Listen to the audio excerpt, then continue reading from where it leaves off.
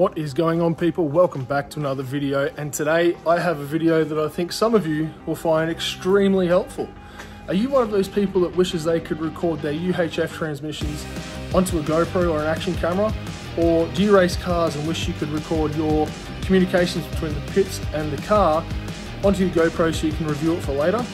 If that's you, I've got a little treat for you today. I'm going to show you how I do it and record transmissions like this.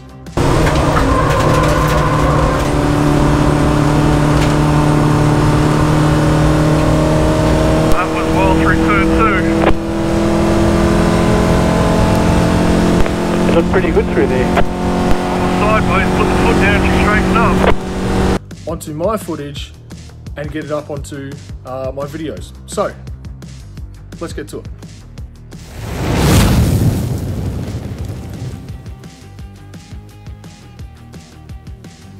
Alright, if you are new here, this is my Hyundai XL. I've been building this for the last 3 years now, and I've just started racing. I've done one race meet, one practice day, and this weekend I am taking it out to a race meet for its second outing.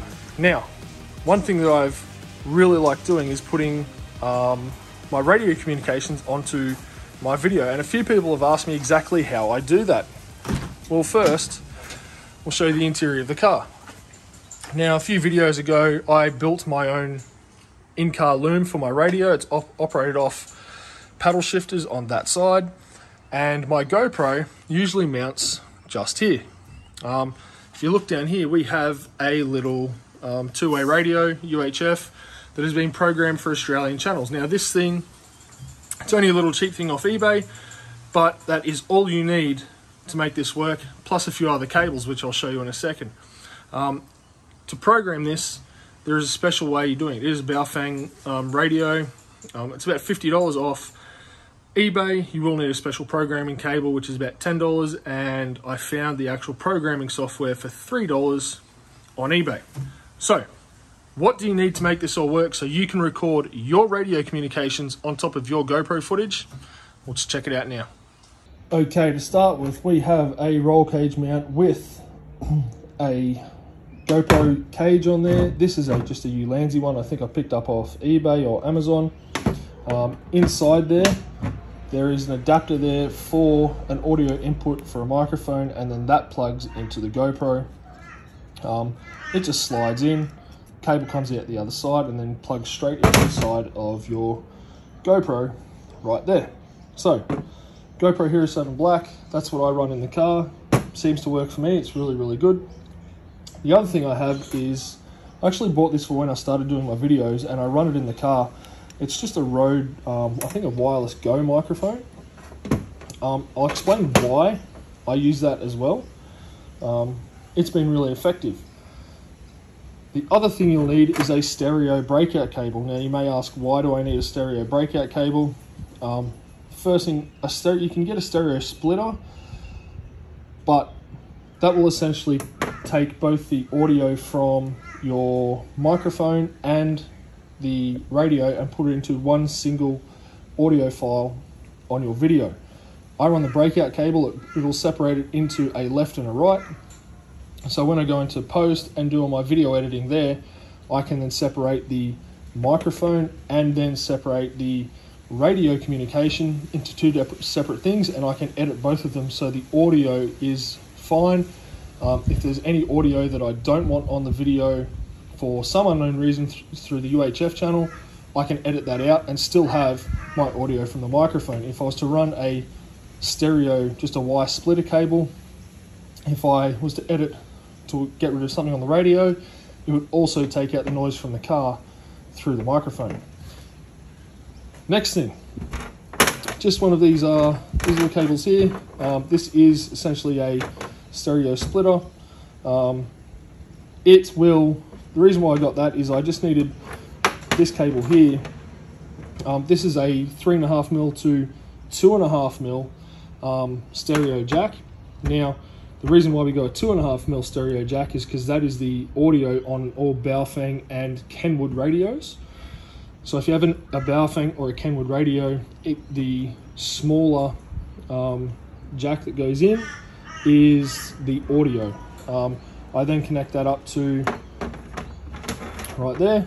Then that sends that. I just need a stereo extension cable, which is what this is, to run from the radio to the GoPro. So that's that. This will then plug into the GoPro. We'll have, I run the jack here for the microphone into the red, the end of the black one into the black, like so. Plug that in. That then plugs into the radio. This goes in like so.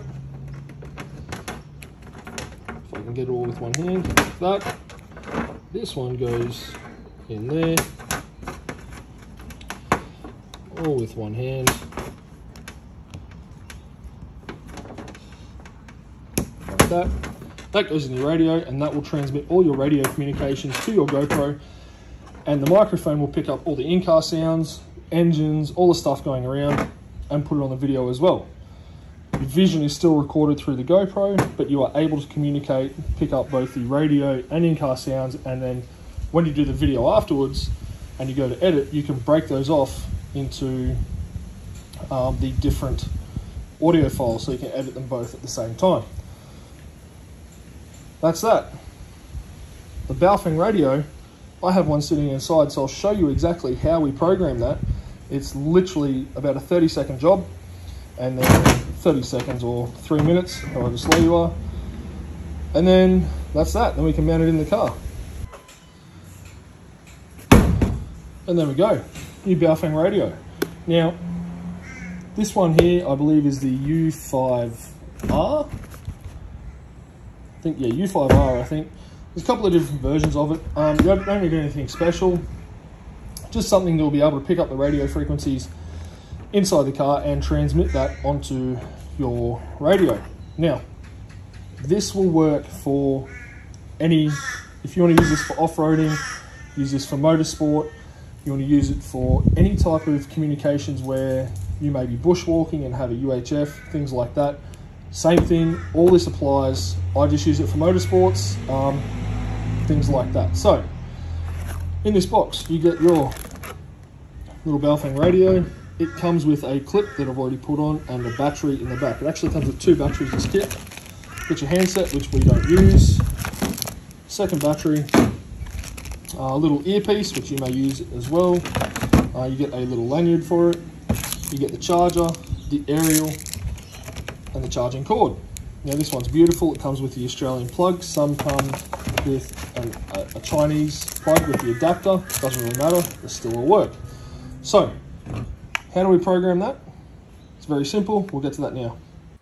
Okay, you can see here, you'll need 3 main things to make this happen. 1, you'll need a laptop, preferably something that is updated to the latest version of Windows. You can use it on Microsoft, that's fine.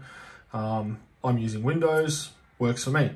You'll need your radio, okay, with the battery all set to go. And then the other thing you'll need is a programming cable. You'll see one end is a USB, the other end it fits into your radio, where you're normally plugging a headset or a handpiece. So those are the 3 main things. The 4th thing you'll need, I'll show you in a second, it is actually a free download. It is a program called Chirp. You can get that free off the internet. And then once you open that up, that is where you do all your programming for this radio. Okay, first thing of our program that we need to do, we need to plug in our cable to our radio while it is still off. That is very important. It must be off while you plug this in, and then when you've plugged that in, you'll plug in the other side to the USB port down the side of your computer, and then that will get us this whole thing started. You must take note of which USB port you're plugging into on your computer, because that plays a part in the programming. Usually the program Chirp will pick it up, make it nice and easy, but in any case, just have a look, and sometimes they're labeled. You can see them on a computer and find out which one you're plugged into. Okay, we have our laptop open here, and the program we are going to start with is the program Chirp that we have just downloaded. So we will open Chirp. Okay, and then from the top menu, you'll see radio. We click radio, download from radio, and we've got the channel that it is, the port that it is plugged into is COM3. The vendor is Baofeng Radio, and the model is the UV5R, which is all correct. So we'll hit OK. That's all the steps we've done, so we'll hit OK, and that is now going to pull all the channels from the radio onto Chirp for us to then change. And so it's pulling everything out that's already stored on there, ready for us to look at. And that's all there. That's all the 22 channels that are already on there. So how do we get the Australian 80 channels on there? Well, we have a file down here that I've already got, which is the Australian CB radios. So it's an Excel file, and there are all the radios there. We don't need to cut and paste those. What we can do is get rid of that. Okay, move that down. We can go File, Import from File, and we open that file up there. Import. Pasted memories will overwrite 22 existing memories. We have our 22 channels already on the radio there, so we want to overwrite those. Yes, and there are all our radio channels all the way down to 80 plus our 16 or so repeater channels that are listed. So the next thing we have to do is then go radio, upload to radio. Okay, we've still got the same port, still the same radio, hit OK. OK. And it is now going to upload all those channels that we have just done up onto our radio, ready for us to use as an Australian radio. So for a $50 radio that you can pick up off eBay, with usually free shipping, sometimes you can get them in a pack of 2 for $80. If you were able to get your hands on this program and these frequencies were literally, I think, $3, and the program is free to download. Okay, once you're done that, you turn your radio off. Okay, with our radio now on, the glare is a bit funny there. We'll have a look. That's a little bit better. You can see we've still got our frequencies there, but if we scroll through these little toggle switches, do you see with the up and down? 5, 6. That's channel 56. 5, 7. 5, 7. 5, 8. Okay, that's the only way you can get it. So once you figure out which channel you need to be on, you just do that. And your radio is now set to Australian frequencies. It'll just run off the bottom numbers there. The top ones don't need to worry about that. Yeah, it'll just run off the bottom frequencies. And you now have 5, 9. a radio 6, 0. that works to Australian frequencies. And to show that, if I set this at channel 55, 5, 6, 5, 5. channel 55, I have a radio here that I use in the car sometimes, or for my communications. It's set to channel 55. Okay, it is now picking up on that radio signal. Same goes for if I was to use this one to go to that radio.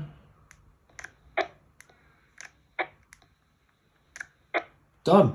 So, for a cheap bargain radio, which I know some people actually use these for their radio communications at the track, you cannot beat this. And to actually be able to program it for really easily and simply, I think it's a pretty good option if you want a budget set of radios. And for me, for using it for my recording my communications to my GoPro, it's fantastic. So now that we know how to program this and we know how it all works and how I record things to the GoPro, how do I edit it so I can then have vision of me on track and either cut out or separate both the audio files to make one louder or softer, or cut some out of one file and not the other. So we'll look at that now. Okay, so to edit our video with our different audio tracks, we're going to open up DaVinci Resolve. It's the editing program like I've said before. It is super simple, it is free, and once you actually understand most of it, it's really powerful editing program. I'm going to go to an untitled project. just going to go straight into our editing area and open up, and we'll go get our clip. So we'll go down to, I think I actually saved pictures, videos, and I did. So I'll drag that into the media pool. Don't change the frame rate, we'll leave that as like that.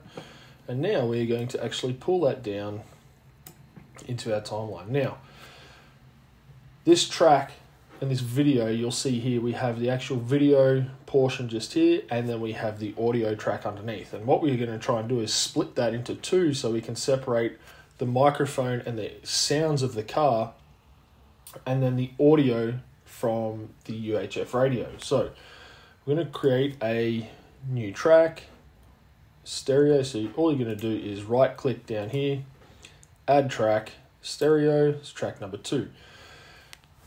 Hit Alt on your keyboard, select the track, and then you're just going to drag that down and double and duplicate that track. So now you have 2 tracks exactly the same there in stereo, but what we need to do is separate the 2 different forms of audio. So in the top one, we're going to click the first track, go to Clip Attributes, go up to Audio, and then we want both of them to be channel 1. Hit OK. Now that's actually put that into the UHF. The bottom one, we'll right click on that, hit Clip Attributes, go up there, and we want to make them both channel 2. Done. So now that is all just the car. So if we were to now play that, we would get parts of the car. So if I go to a part down here where it has looks like some audio there, let's hear what we say. Let's see what it says. These top 7 are nose to tail all the way. Alright, so it says these top 7 are nose to tail all the way. So the audio from the UHF is now separate to the audio in the car. So what we can do, if I really wanted to get rid of any feedback that was in there, I can sit there and select that audio track. If that's just the portion of the UHF transmission that I want to put in, I can cut that there, and then cut that, let's call it, cut it just there. And what I can do is separate that. Okay, I can bring that audio down if I need to, bring that down. And now when I play this, I will have just the audio from the car and then that radio transmission. Let's see. These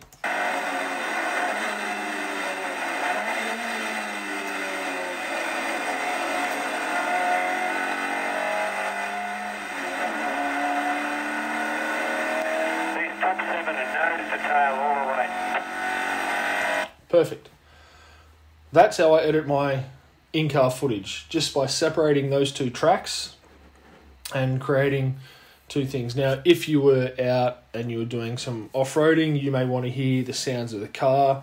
You might want to put in a little lavalier microphone or some sort of little microphone that then you could pick up the sounds of the car, and then also feed in your UHF radio into your GoPro so you can pick that up as well. It's really up to you. But now that you've got those 2 tracks there, it makes it really easy to edit.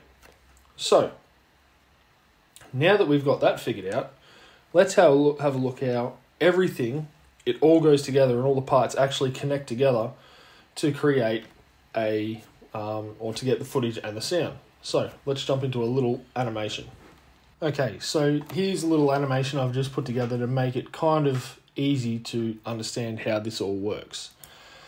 We start with our GoPro. It could be any action camera as long as you can plug in an external microphone. That can plug a stereo breakout cable, then goes in to a left and a right. Either side you can put a microphone in. This one I've got it on the left hand side. On the right hand side, the other side of the breakout cable goes to a 3.5 male to male adapter. That goes to a 3.5mm female to 2.5mm male adapter cable, which then plugs into our radio. Simple. Alright, so that is a very basic process on how I get my UHF radio transmissions from both pit wall and in my car onto my GoPro footage. Now, that may work for some people. There are other products out there that can do this You will pay a premium for them. But what they also do is that anytime you talk into your microphone on track, so if for a racing purpose for what I use it for, anytime I talk into my microphone, that gets put onto the video footage as well. So I may not be transmitting on my radio, but if I talk into the microphone, that gets then put on there as well. So I didn't actually want that, so I had to come up with a different solution to get my radio transmissions on there, and that's what I came up with, and it works really, really well. It's actually a whole lot cheaper than putting together or getting the other products from over in America or somewhere else, where you can feed it in just by plugging in a few cables and adding it. It's essentially a box that you add in line for your radio transmissions on track. This you can use for many different things, like going off-road. If you're out with friends and family talking on the radio, you can add that into your GoPro footage as well. If you have any questions, feel free to drop a comment below. I'll try and link all the products that I use for this down below. Obviously, they will be Australian, so if you do want to do it and you're overseas, you may just have to do a little bit of research, but all the stuff should be readily available for you to find, and you can add them, put that package together for you to use. So that's about it, guys. That's a little video on how I get my stuff on my radios, communications on my GoPro, and my footage in the race car. So if you have any questions, again, drop a comment. I'll attempt to get to them. But until next time, I will see you later.